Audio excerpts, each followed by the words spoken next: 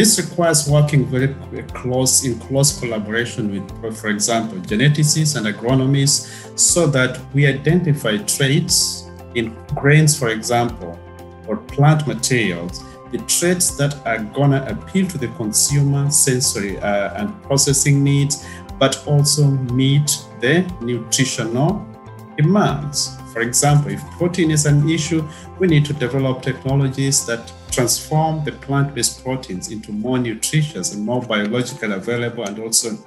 have the right amino acid profile, while actually maintaining the productivity of these crops in low production systems. So very, very important that we